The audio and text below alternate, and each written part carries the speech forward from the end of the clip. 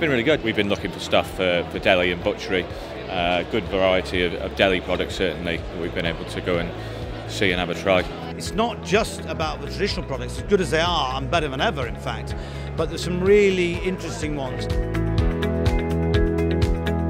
The show benefited my business by me being able to actually talk to people and actually see products in person rather than just a picture or something on the internet. It's obviously in the centre of the country pretty much, so it's easily accessible and we can literally meet everybody almost in like 1 day or 2 days. Rather than spending a day on the phone and then waiting a couple of days for a sample or whatever, it's just here and you can do it straight away.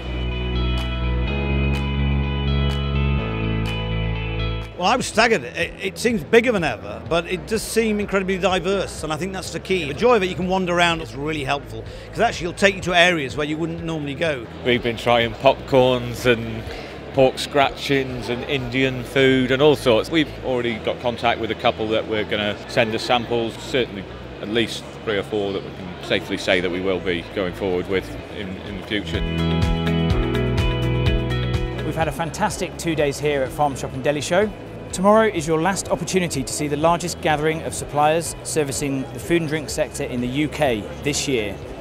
Come and see cutting-edge charcuterie with Charlie Turnbull, and come along to the Grocer Talking Shop Live for Focus on the Future and look how tomorrow's food trends will change the way we shop, cook and eat, and find out who will win Best New Idea at the Farm Shop and Deli Show. With so much on offer, you're guaranteed to find some new solutions to help you and your business. We look forward to seeing you tomorrow.